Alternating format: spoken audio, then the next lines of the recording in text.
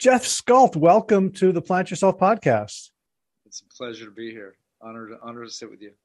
So let's jump right in. Tell us about yourself and what you do.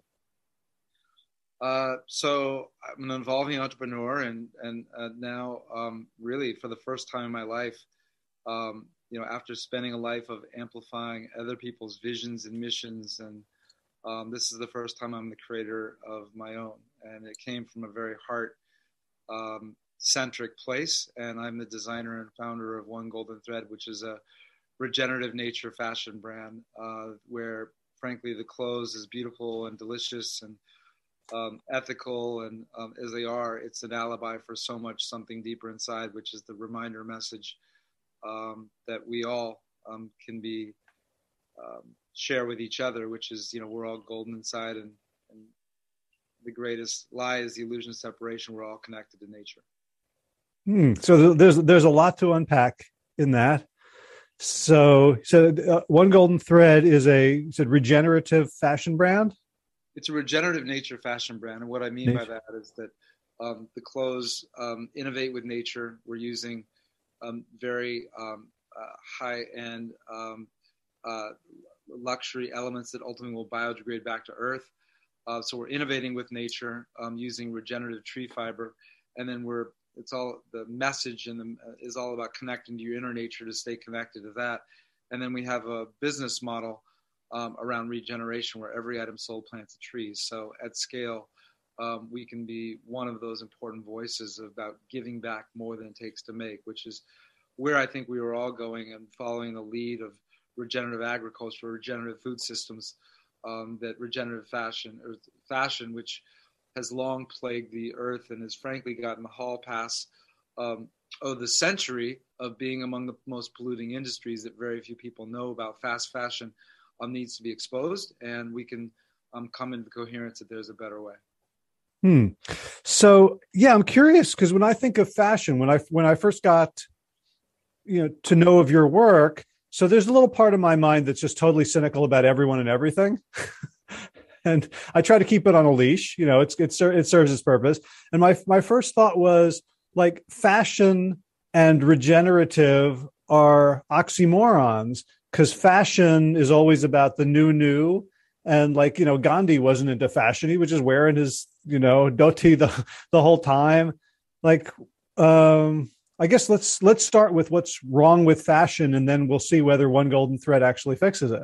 Well, first of all, I don't think that we're not here to fix anything. We're not here to be the savior. We're simply here to maybe educate a little bit and give people a very comfortable way to come back into coherence about what does it feel like to be embodied in your body as you wear clothes on your body, as opposed to being separated from nature. But let's first unpack what's wrong with fashion, and we can do it based upon four numbers. And those four numbers are 187, 38, and 3. There's 100 billion new pieces of clothes made every year. 87% of those will wind up in an incinerator or landfill within 18 months, because we're taught that our clothes are disposable. Of those 87% of the 100 billion, less than, well, the number was 3%. It might be closer to 10, because the arc is improving. But let's use 3. 3% of those are made with sustainable fibers. And what I mean by sustainable fibers is things that actually are natural, things that will actually biodegrade back to earth instead of polluting our earth or toxifying our oceans. And that gets to the last number, 38. 38% of the microplastics in the ocean come from the clothes that we not only toss, but remarkably and sadly also wash. What I mean by that is that there's 60,000 particles of microplastics that when you have something that's synthetic, that you say, well, I buy it at a thrift store, and sure, it's plastic, and it's got plastic in it, and you wash it, it's going into the waterways. It's leaching into the soil. and then it's ultimately polluting the ocean. Now, it's a microplastic. You don't see it, or you can barely see it, but it shows up as fish, as plankton. So the fish are eating that. That's why that there are studies that now show that humans are ingesting an average of a credit card a week. If you're drinking water or if you're eating fish, a credit card a week of plastic. Now, just to, we'll move past this and get to solutionists, because that's more interesting than talking about the problem, because we know it's a big problem. But the last thing that's important to know is that these microplastics are turning into nanoplastics. Now, what are nanoplastics? Well, nanoplastics break down even smaller, and it rises as condensation. And that's why there are studies that show, this is the first study came out 2 years ago, that showed that it is actually raining plastic. Now, the biggest things that cause these things, everybody thinks about it as the plastic bottles and what have you, but fashion is the thing that in this consumption society that is rapidly accelerating, because our consuming power is 10 times of what our parents were. We're buying more things because we see things as disposable. So we see a better way, and we see a better now. And the way is, well, what if we owned less things that we love more? What if we actually own things that were built not to deconstruct and fall apart, because they are many things in fashion, because that means you're going to need to buy it again, but it's built to last. What happens if we can buy things that feel more like a uniform as opposed to an ego? Like one of my favorite expressions is, we go over ego. What if we can wear things on our body that remind us that we are nature? And then what if we looked at the term, and I will ask you the question, you live and breathe in this world. You're writing this beautiful book around this well point in the world. If I asked you, and if I asked all your viewers, took them in a separate room, and I said, what is sustainability? What does that mean? What does it mean to you? What is sustainability? Yeah, well, sustainability is something that's not based, I'll define it in terms of a negative. It's something that isn't self-terminating. Right. Okay. So we need the word because we live in a world that's self-terminating. Like it may be happening slowly, and there may be people who are, so ego invested in progress and science that they can't see that it's dying. Like, like the metaphor that I got from, I think it was the Ishmael book, about like the plane is plummeting to the ground, but only the people in the very front can see that the ground, and everyone else is like, hey, this is great, we're on a plane. Right. So for sustainability is simply like, it's not even excellent. It's just like we can keep doing what we're doing. Yeah. I love that you said it like that. It's like, it's almost like an absence of a negative instead of existence of a positive. And it's very interesting. It's like, it would be like if you sent your kids to school and you said, your goal is to go get a C average. Go get them, kid. Let's focus on maintainability, because that's what sustainability really is. Well, the truth of the matter is that maintainability is not going to get us home. It's not going to improve our lives. And so, even we talk about like the United Nations has the global sustainability goals. Well, I think we've had it wrong all along. Let's presence, what are the global regenerative goals? And so how do you define regenerative compared to sustainable?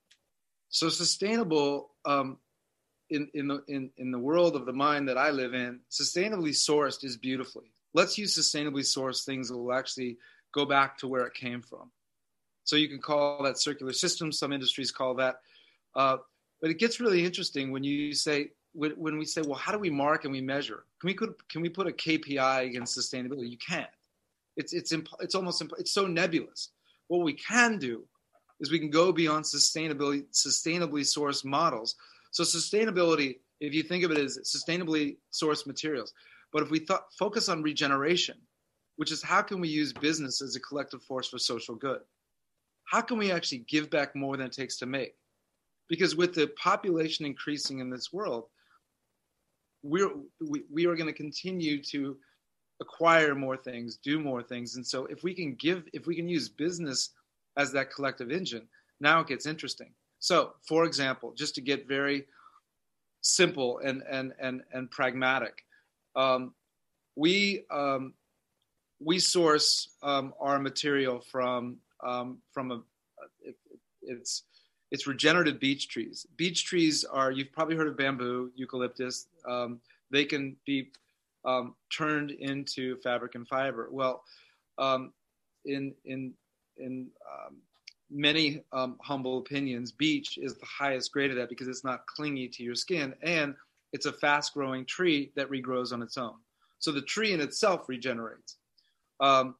And so you're innovating with nature to connect your inner nature, and then a model of regeneration. So from one beech tree, we can make at least 108 of these. For every one of these, we plant a tree. And say what these are for people who are just listening. So we make a suite of clothes called One Golden Thread, and it's everything from nature wraps to tree shirts to tree pants to dusters. We're coming out with bedding. I mean, just things that when you have it on your skin, it feels like a second skin. It feels like you're naked in nature. We're certainly not the only ones that are working with these materials, but this is where the industry is going. This is where the world is going. Now, it's about investing in self, because the race to the bottom of fast fashion has also got to stop. Because what is the true cost of fashion is not just the cost, the price you pay, but it's the people that were the women that were enslaved, or the children that were enslaved to make these clothes in third world countries. We are cutting and sewing with a women-owned, minority-led love shops in LA. We pay not minimum wage; we pay benevolent wage. So it's not just about the materials, it's also about the the humanness of it. But just to get back to this idea about regeneration, of giving back more than it takes to make. From one beech tree, we can make 108 of these, which are nature wraps. And then for every one of these, we plant a tree for every item sold. And so at impact, you're talking about a 1 to 108x. From one tree, we can make 108 more. Now, this is not a new concept. I mean, regenerative systems is a very powerful thing that we can all be looking at. But I believe that if we each look at our businesses and saying, how can we actually give back more than it takes to make, then it's not just like the absence of a negative. It truly is the existence of a positive. So when I think about sort of life in general, and I'm no biologist and I'm no scientist, and I'm just trying to make sense of it, it seems to me that any organism that takes more than it gives from the environment is either going to go extinct or create the environment it's in to go extinct. And I don't think there's been a sustainable organism on the planet that has managed to overturn that equation. And the fact that we have been doing it for, I don't know how, whether you want to say hundreds of years or thousands of years, doesn't mean that we've overturned the laws of nature. It just means the plane is taking a long time to hit the ground. Unquestionably. And listen, it's hard to have these conversations when you walk outside and the sky is blue and everything's great in the world, and you hear the sky is falling and climate change and what have you. And I have to tell you something. We started by really being this pulpit of sharing this information, and it was like crickets, because it's hard for people to wrap around their arms around something so big. And frankly, when their lives are, when we are, the human nature or the human condition is, we as humanity, we are selfish creatures, and that's okay. So look, the most powerful thing that I think I've learned about benevolent business, or any kind of business where you're trying to do something, powerful in the world, is I learned from my father and my dog when I was in second grade. My dog. my dog's name was Sam, and Sam had some worms, as it were, right? And we had to give Sam a pill. And my dad takes me to his bowl, and he says, "Okay, we've got to give Sam this pill. How do you think we do it?" And I said, "Well, we'll hide it in his food." And my dad said, "Well, that's a great idea, but you know what? Dogs are smart, and they'll sense something and they'll spit it out." Huh. And I said, "Well," my dad says, "No, you wrap it in something sweet. Wrap it in something sweet, and and even if it's a pill the dog needs to swallow, it'll be a beautiful thing to receive." And that's what we're doing.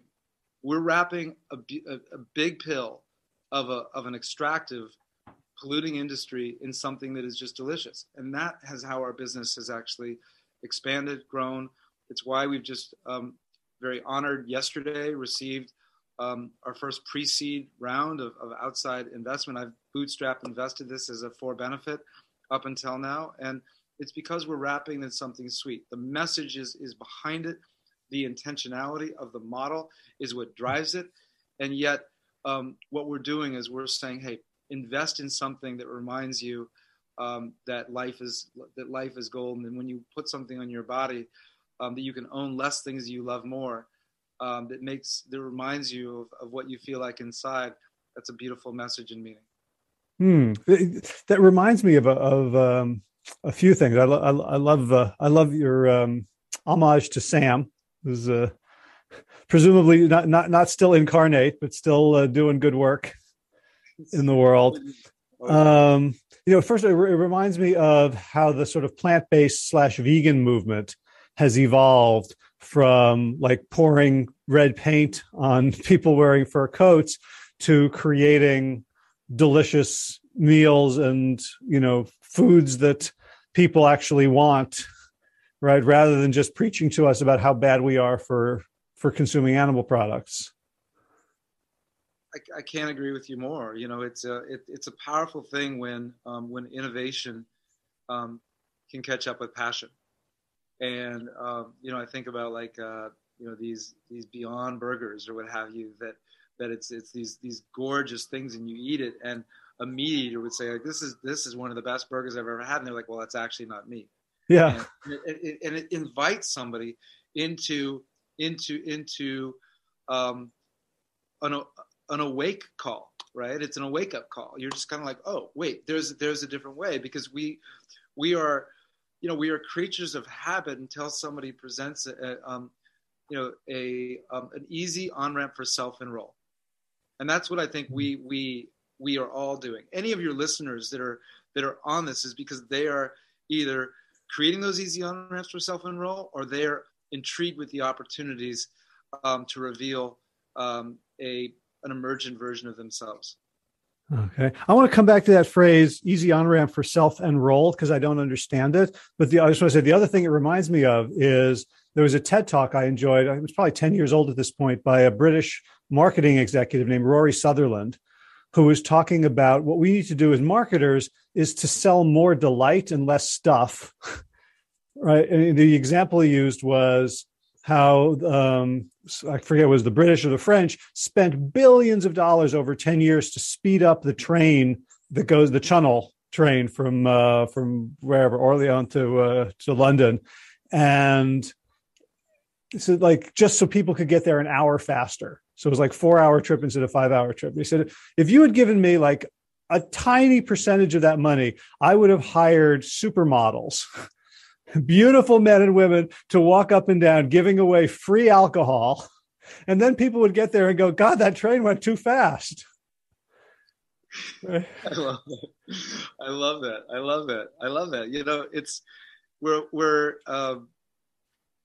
It's a great metaphor that you bring up about speed, because we're in this instant gratification.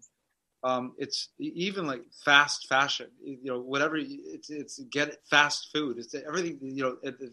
The likes, the nanosecond around social media.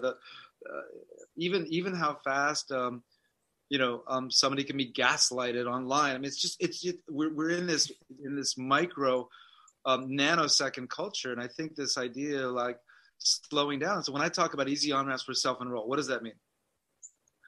What if we can give people an opportunity to let go of the feeling around compromise? That if I want something as it relates to, let's say, clothing, if I want something eco, it's not going to be stylish. Or if I want something stylish, it's going to somehow be extractive. Or if I want something of this, it's going to be something that is only seasonal. We believe in owning less things to love more. We believe in when something hits your body that you look at yourself and it's like there's something's going on. And there's 500 5-star crazy reviews on our website that literally, like, am I allowed to speak French on your?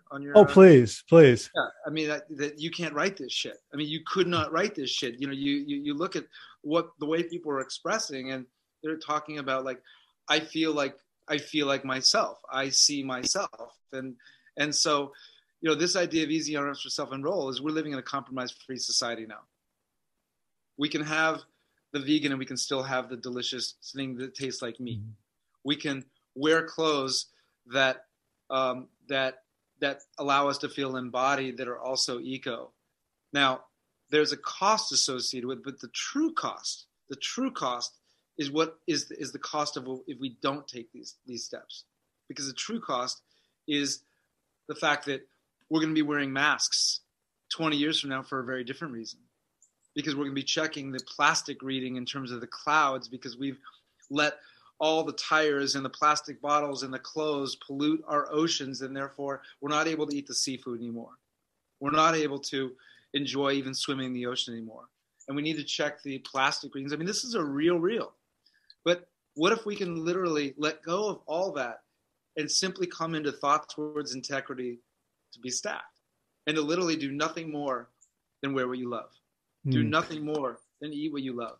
And we can do those things from a new place, because there are innovation companies out there doing things in food, fashion, I mean, even music. I mean, just everything is coming together in really a renaissance. And that to me is something that, look, I don't, I'm not a revisionist historyist. So it's hard for me to say, like, do I wish that the pandemic didn't happen?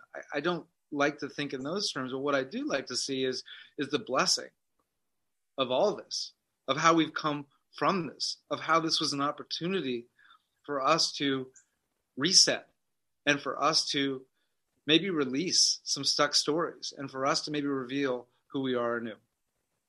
Yeah, I love that. And it's actually I have a book just out called, it's basically a book on coaching and influence and how to help the people around you change. And we have a model, which is when we look at the problem, the first thing we do is look at the outcome we want, and then look at how is the problem an opportunity to get to that outcome.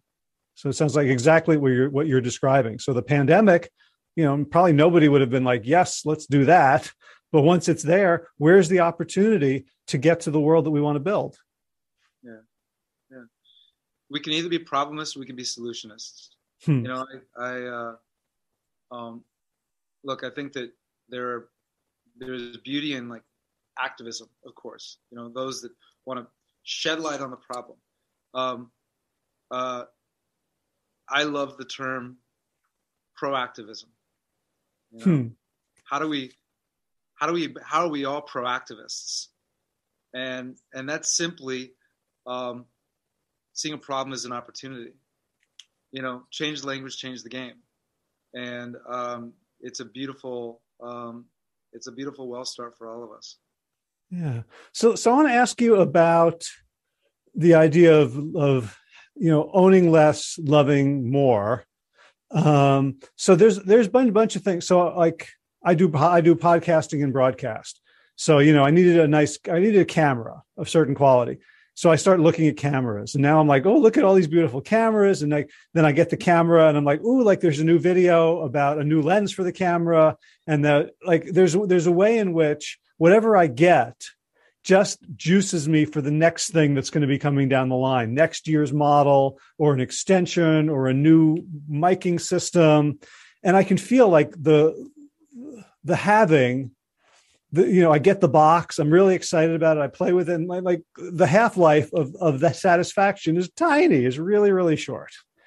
You have a guitar behind you. We talked about it before we started recording. I got my guitar. It was a Martin D16H in 1993.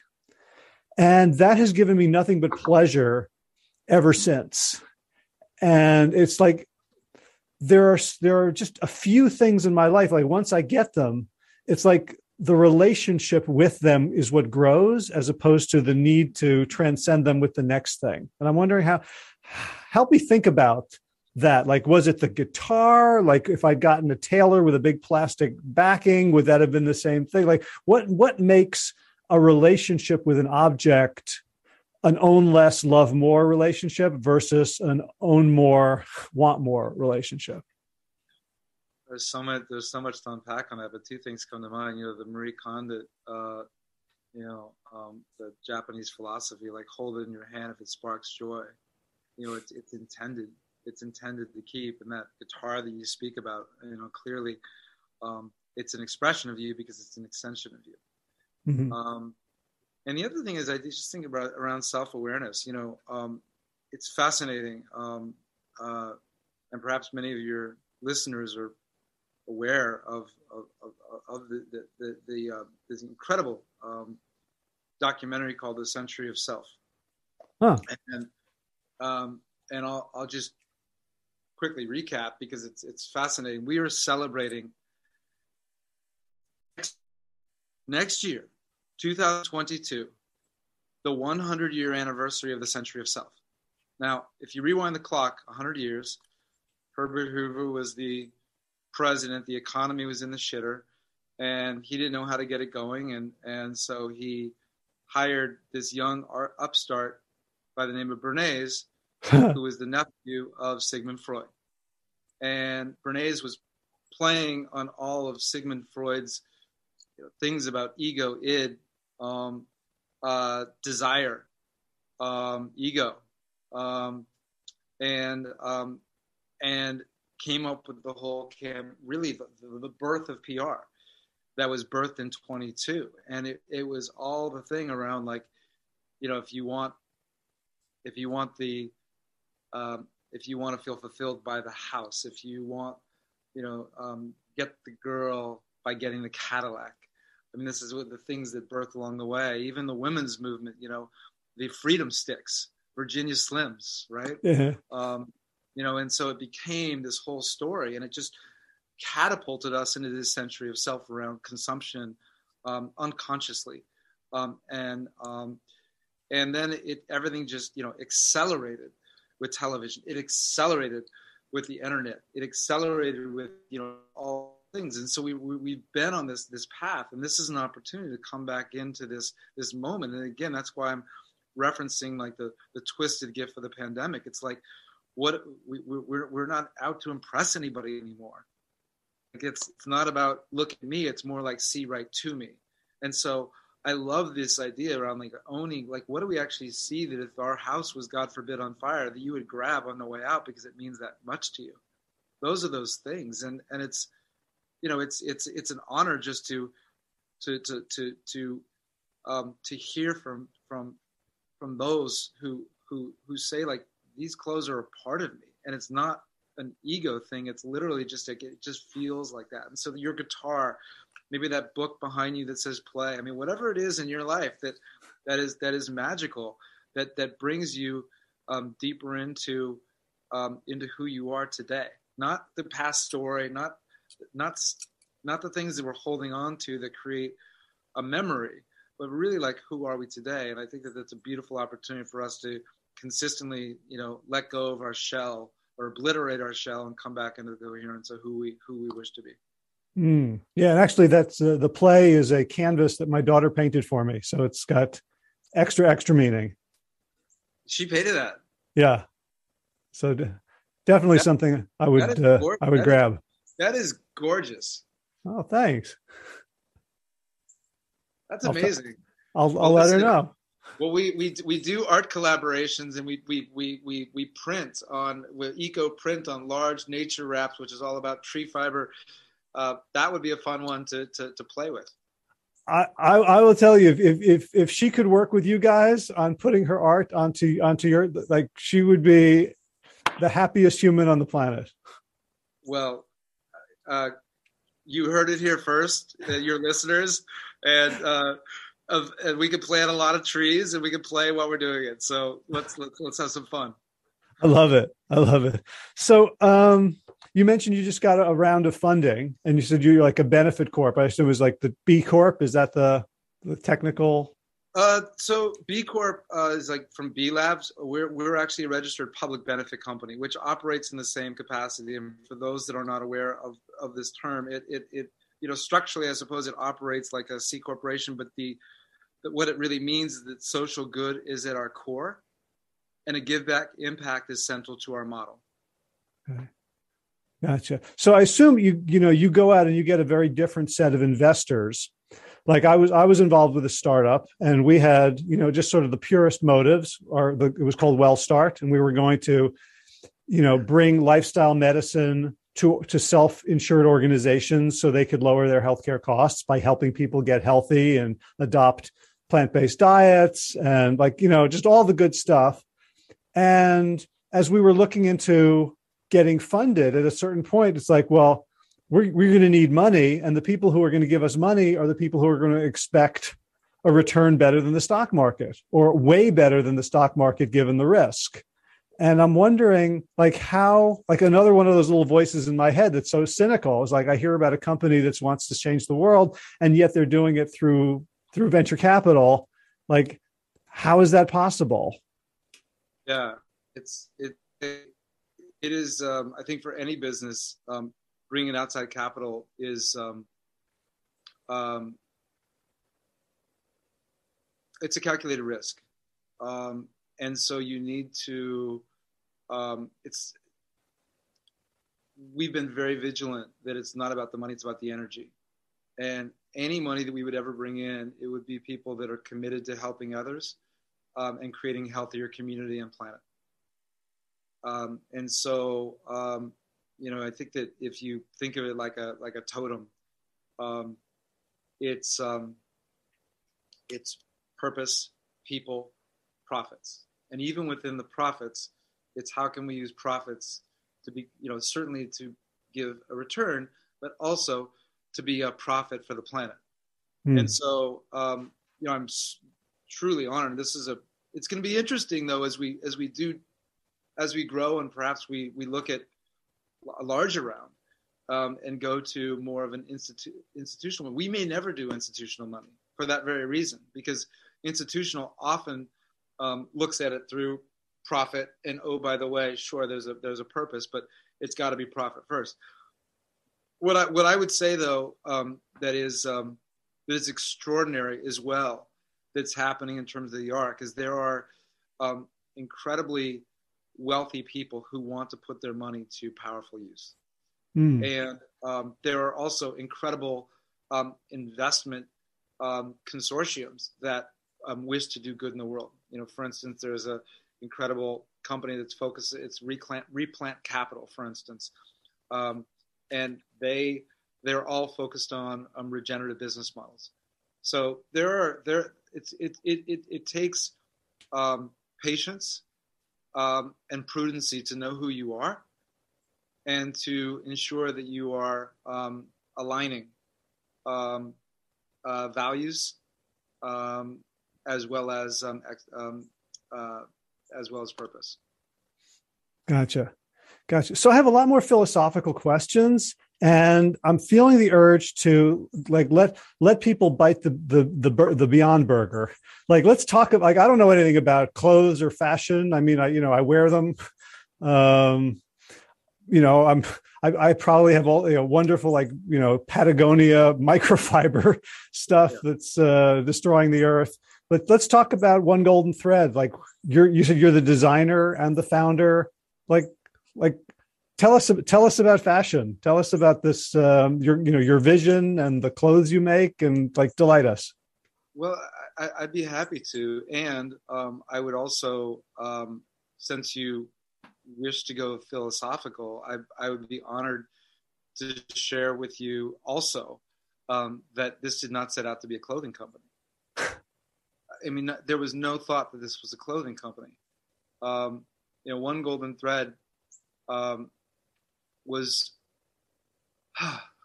it was really a parallel of my own personal journey of letting go of my own stuck stories, and my own very unempathetic living towards myself. I grew up empathetic to, frankly, everyone's journey but my own. I was the amplifier for other people's journey and visions as I grew into an adult, but my own. And in what capacity? Just a serial entrepreneur. I did some things did a high-end second home club, did some things on the internet. I had a white label fashion house for bands and brands, and it was always other people's ideas, and I was sort of the revenue monkey. I was the business head. I was the marketing, the storyteller. But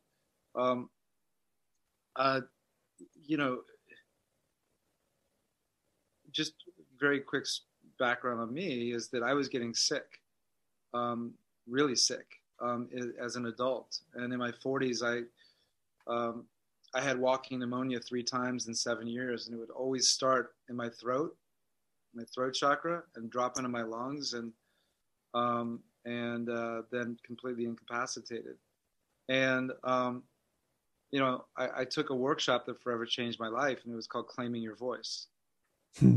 Because I realized, we all have this gift to share. And so I started being honored to be in the company of people like you and your listeners who have wisdom and things to share. And I was really receiving it. And I was receiving it in my own experience. And I was reframing things and revealing who I was. And it all poured out onto pages in 2014.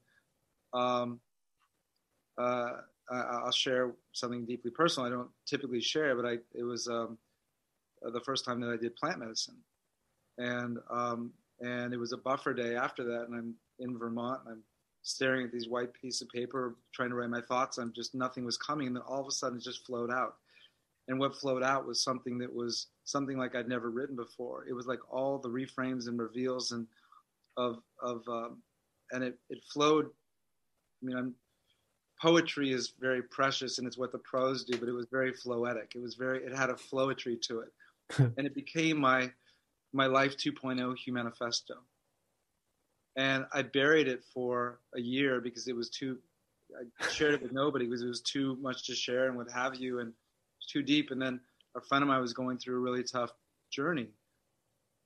And she said something that spoke to one of the things in what I'd written. And I said, look, I wrote this thing. It's really personal. It's super raw. I was sweating saying it because I'd never shared something so personal in myself. And I said, but I feel like this maybe will help you. And I shared it with her, and she looked at me as you're looking at me, with kind of expressionless, and everything in my body around lack of worthiness, who am I to share, came up, and I was about to apologize. I would say, I'm so sorry. I shared that. I shouldn't have shared that. Uh-huh. And as I took the deep breath to say, I'm sorry, she said, thank you. She said, I don't know what just happened, but you gave me a different way to think about what I'm going through. Thank you. You should share this. And I immediately changed the subject. And then a month later, my life forever changed in 33 words. 33 words. I was in New York at a art gallery opening for Danny Clinch, super cool rock and roll exhibit. Everybody around the place is, incredibly accomplished, and just amazed to be in the room. And this gentleman turns towards me and asks me a question, South African, and I said, well, what kind of beautiful magic are you up to in the world? And he says, well, I've actually kind of come from a dark place, but I'm actually igniting. And I said, did you just say igniting? He said, yeah, I said igniting. And I said, well, listen, it's so funny. I wrote this thing, and it's got a 3-part story of intention, integration, and ignition.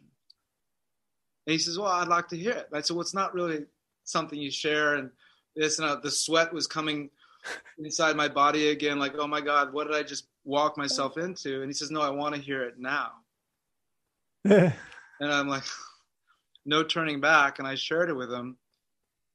And he looks at me motionless, and it all came up again. I was about to say, nice to meet you, I got to go. And he said, hold on, mate. What are you going to do with this? I said, nothing.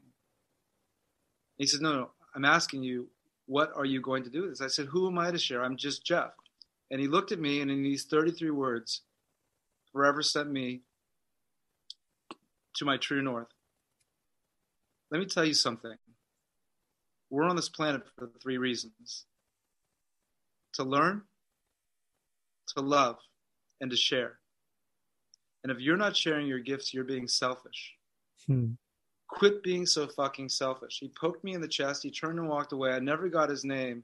And in that moment, it all became clear to me that if you have a gift to share, it's not being narcissistic, egoic, or selfish to share it.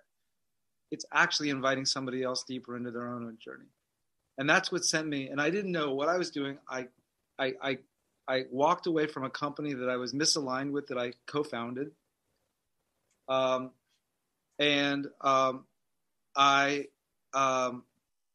knew that it was something about reminding ourselves that we're golden inside. And I started getting invited places around the world. And I went to Berlin. A beautiful artist was creating an exhibit there called Faux Real, Olivia Steele. And she invited me to share the Humanifesto. And I brought golden threads with me. And that's what sent me on the journey. And that's how One Golden Thread started. I've tied tens of thousands of golden threads on people's wrists, inviting them into a blessing of reminding them that they're golden inside. And then I realized that it started with a golden thread, and it still does. There's a golden thread that weaves through every article of clothing. And there's such a storyline of that it's all about connection to self, connection to community, and connection to the planet. And, you know, the blessing is that the intentionality, the purpose, the desire to do right by the world, in the world, for the world, as the world, has continued in terms of the supply chain. It's continued in terms of the way that we've created things where we care for those that are making it. It's in the fact that there's no plastic packaging that ever touches the clothes when it's shipped. We ship an eco-enclosed mailers, and of course, every article of clothing also comes wrapped with a golden thread for you to tie on your wrist or somebody you love to remind them that they are also golden inside. So look, some people may be watching this and saying, well, this is too woo-woo guru for this is the opposite. This is just the heart of the arc of the fact that we're all having a human, the human condition is scarcity, it's ego, it's fear. The human experience is love and generosity and kindness. And the human experiment is what we get to play in the middle of that. And so we're honored to be, enjoying the play. And, this is all supposed to be fun. So let's have some. Wow. What a beautiful story. It's, it kind of reminds me of the Bible story of Jonah, right? Who gets called to share a message and keeps refusing and ends up in a pretty deep place, until finally accepting the mantle. I'll share something with you, is that my mother was the most prolific artist that I have ever known, and her art was all about nature and us as one. This is my mother. Well, this is my mother. Let's see if you can see that. And then this is a piece of her art. You can see that. Wow. The golden threads. Uh-huh. So this has been in my DNA, this idea of like, well, we are nature, so let's connect to nature. And so, truly full circle, my relationship with my mother deepened in such a heart level during her deep Alzheimer's journey. That is a disease, mental illness that's going to touch so many of us in our lives. And 2 days before COVID got real, I had the noble honor of holding my mother's chest as she took her last breath. and to be there with her, I feel like that there was a part of me that was really birthed in Hmm. that moment, to really step, deeper into my legacy as a designer, my legacy as an artist, and to come from a place of love and connection. I'll share, something really beautiful with you is that when my mother passed, I wanted to create something in her memory, and quite frankly, we were dead in the water. We had $3,000 in sales that month, and I didn't know how I was going to possibly keep the lights on, pay anybody, that was working on One Golden Thread. And I created something in memory of my mother, because there was all the pandemic was starting, and nobody can get face masks because everything was sold out. And I was reading stories about how the homeless could not even go into a food bank because they didn't have a face covering. So they couldn't even get shelter. They couldn't even get any nourishment. And so I wanted to create something that was also going to eradicate all the mountains of plastic, of all the single-use plastic masks that there's Mount Everest sizes. Don't even get me started about that, about the disposable masks. And this is tree fiber, and we created a face wrap, and for every one of these sold, we donated one to a homeless soul in memory of my mother that month. And that's actually the way One Golden Thread, you started with a benevolent act, and what happened was people said, wow, I want to feel this not just on my face, but I want to feel this all over my body. And all of a sudden people were buying clothes online that I didn't even know who they were, because I was just selling to friends at that point. Huh. And that's really what sent us on this journey. And it's an amazing rememory that we can start with one benevolent act, take one step forward, and that step can lead to something beautiful. Yeah, the other thing I'm hearing in your story is that there was part of you that had to die, right? And I'm thinking, like, you're this, the money monkey, you're the mover and shaker, you can do the internet, you can, you're the guy who walks into the room and everybody else has to prove themselves to you because there's a million people with visions and voices, and you're going to choose which ones make it.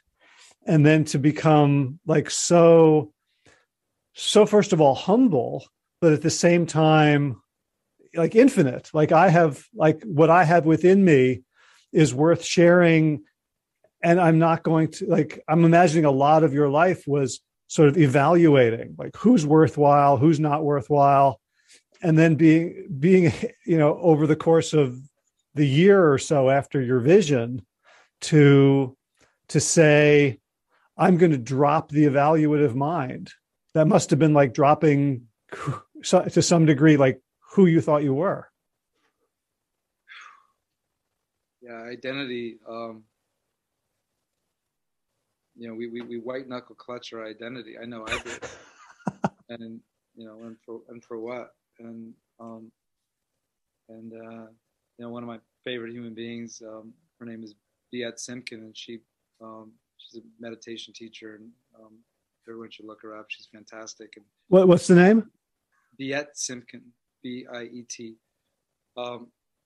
She spoke about the identity as a shell, and we clutch it, we hide within it, we need it for protection, and as we grow, maybe we press up against that shell. When we press up against that shell, all of a sudden we feel either blame or shame that we're bigger than the shell or what have you, or we've got to remain in the shell. And all of a sudden that shell becomes not a home that we thought it was. It becomes like almost a point of discomfort. It becomes a place of dis-ease. And so there's only one way to do it. It's to obliterate the shell. Just obliterate, visualize it just breaking up into fractals, an infinite number of fractals, to realize that you are the universe, that you are boundless. And to do it in a way where, words, my mother was the punniest person I know. My father was very precise with his words. So I believe words cast spells, and we can choose our spellings wisely. And there's something so beautiful in this notion around, our inner ego can be our quiet hero. So even like this thing around your identity, it's like, if the identity is from within, what's the current master of your why? Um, maybe it's this time, maybe it's another time, but I'd be honored to share with you, some of the reframes and reveals that came from the Humanifesto, because I think it would be, we're touching on so many of these things around shedding, but I'll certainly follow your lead of where we want to take this. Sure.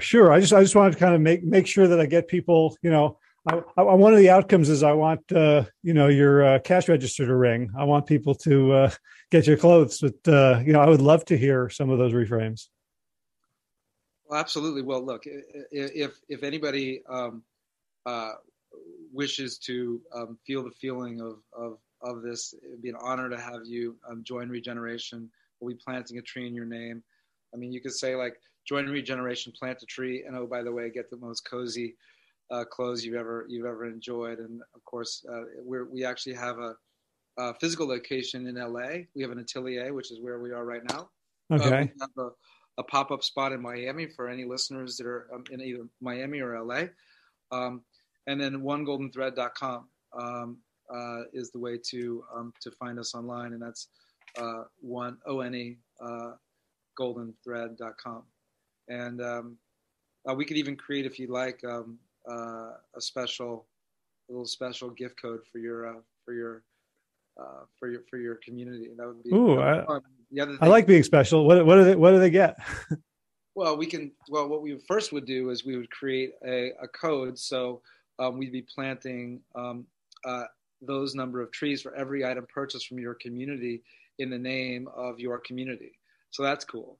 And that's number one. Number two is they would be getting, with this special code, 11% special pricing off as a gift by purchase. And so, and we probably throw in a Versa wrap as well. Oh, all right. I'm as long as you can do that regeneratively, I'm all for it. Listen, or they can pick up the play nature wrap. So, yeah, I mean, and I'd be more than happy to, show some of the other items if you'd like to see a few other items, because there are some special pieces. But, I think that what you're given, I appreciate your philosophical, approach to business and life. I mean, and it starts with values, right? So, I mean, our values were born from this notion around self-love and ignites a shared love for both community as well as planet. And so, so yeah, I mean, if you'd like to receive the Humanifesto, it's 4 minutes and 44 seconds, and we can roll through that, or we can speak about something else first, whatever feels good. You know what I'm thinking? I think I've got about 5 minutes before I want to take a break because I have another call later. Can I get you back on a second time? That's even better. We're gonna tease the manifesto. So my listeners will have to come back to hear part 2. Let's. That feels good because 4 minutes and then I'm sure a lifetime to unpack. Just right now, tell us what if people go to the website, what can get. I'm a dude. I spill food on my clothes. I garden and rip. What is there for me? What's there for different market segments? All right. So first of all, just starting with the basics. I mean, like a recapitulated men's T-shirt that's also all the clothes are unisexy. So what I designed for me, this is the way it started. The world's perfect tee. So I wanted something with arm hugging sleeves, something that wasn't like a Will Ferrell half shirt, something that's more elongating. This is all raw edge, just like life. And so it, of course, it's got a golden thread. You know what? I need you a little closer to the microphone because, in fact, I can put up pictures, but 99% of the listeners will listen rather than watch. So I'd rather privilege the audio. Got it. Cool. So yeah, we'll put some pictures up. I mean, we could even send you some pictures, but the point is that it's head to toe. We've got tree pants, tree shirts, dusters, which become something you just want to live in. We've got long sleeve raglans that are, we've got a Henley coming out. we've got these nature wraps that become like an adult woogie blanket that you just take with you everywhere. It becomes a scarf. It becomes a place to cuddle up with you and your love. And we've got these Versa wraps. And then we even have things in the atelier in terms of like tree fiber glasses. There's so much innovation that's happening. So things that we're creating and we're also curating. I'll share with you one thing that is the newest thing we've come out with, which is this looks like just a candle, right? Right. Well, this is also the most delicious massage oil. So this is a warm coconut, non-GMO soy coconut candle that at the end of it, these are handcrafted in India. These become the most amazing drinking vessels for your water, for your wine, what have you. So we believe in even something like a candle. In the past, it would be something you'd throw away. Now it's like something that has a second life for massage and has an afterlife as a drinking vessel. We love continuing to innovate and just think about where can we take things that approach life as own less things you love more, that are durable, that are soft, that are breathable, antimicrobial, and as it relates to things like a candle that have a continued life beyond its first form and function. Wow. I'll tell you where my mind is going with this. I'm fantasizing about like everything in my closet. The things I love are like falling apart because I've been wearing, because I love them and I wear them for years and years. There's the stuff that I get to replace it with that, I could care less about. There's way too much. I'm fantasizing about like having like 2 or 3 pieces of clothing that are, as you said, like my uniform that I could wear all the time, feel incredible in, and go backpacking the world. Yeah. And this is, I'm happy you brought it up like that because, what if we can look at life as we're all travelers, and that whether you're traveling from the bedroom to the couch or around the world, that you can have things that literally you can dress up, dress down, that you can exercise in, that you can live in, that you can sleep in, that you can rock out the next day in. And that's one of the things that I'm most honored to see the comments of the way people are enjoying these clothes, is that these are threads that literally you can do everything in. And so, this is streetwear, beachwear, sleepwear, and lifewear. And so it's a cool thing what you're saying, which is like if you're traveling the world, which we all are, wherever right. What if we can own less things that we love more that remind us that the world is as golden as we feel inside? I love it. Hey, just curious, do you know my friends Michael and Bianca Alexander? I do not. Oh, I got to introduce you. They have a show on PBS called Conscious Living. Oh, wow. They last year went to Berlin for the I guess it was the fast fashion protest around like, do you know who makes your clothes? Right. And they travel around and they highlight people on their show. I think you'd be a fantastic segment for them. So I'll introduce you. I'd be honored. Yeah. And for us, I mean, this is for those that are actually looking. This is actually was the first thing that we did create before there was clothes. It's a reminder. This is the 108. So it's a reminder that if you want anything that's infinite in the world or unity of community, it all starts with yourself. And the moment it starts with you, everything moves. Gotcha. And 108 is a like a sacred geometry number, right? It is. It's the number that really is references the interconnectedness of all things and beings in the universe. If there's like a spirit animal for one golden thread, it would be Thich Nhat Hanh, who coined the term interbeing, which is all about that. All these things are interconnected, and that's what the 108 references. And it's fascinating. Like if you Google 108, the synchronicity of the way it shows up in astronomy, it shows up in our body, it even shows up in popular culture. Do you know there's 108 stitches in a baseball? I must admit to never having counted. Neither have I.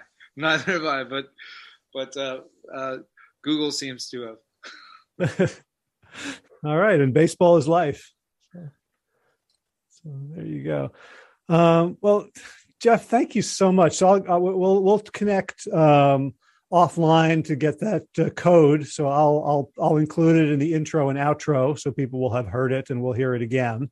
And I'll put it in the show notes for today's episode. But wow, what an honor, and how I feel like we've been in this hour. Just it's been such an honor just to getting to know your spirit. Well, likewise, it's been an honor to share with you and your listeners, and thank you for the incredible container that you're creating for the world to thrive. All right. Well, blessings. I can't wait. Now that I understand, I can't wait to like open the browser with my wife and have her tell me what I'm going to look good in. I would actually love to. I would actually love to have another thing I'd love to do for you and any of your viewers. If I'm in the atelier, is we do virtual kind of like fittings where I could try some things on and suggest some things, because I can size people up pretty well in terms of what might strike their golden fancy. Oh, awesome. Yeah, we'll take you up on that. And I'll also tell my daughter you liked her painting. So. Very much so. And I sincerely, that would be a fun 2022 project. To create an oversized nature wrap all around play. All right. As soon as we get off, the Zoom call, I'm going to call her and let her know. How old is she now? 25. Oh my God. And how old was she when she made that? I want to say 17, 18. And she made it for me because I needed it. She also, I don't think I have it up now, but she also did a hand-painted sign on wood that says "Chill, bruh." Because she made that for you because I'm getting chills now. She made that for you because she thought you needed that. I needed to hear it. Yep. Yeah. Beautiful. So you had Sam and your dad. I have my kids telling me what I need to hear. I love it. I can't tell you how much I've enjoyed this.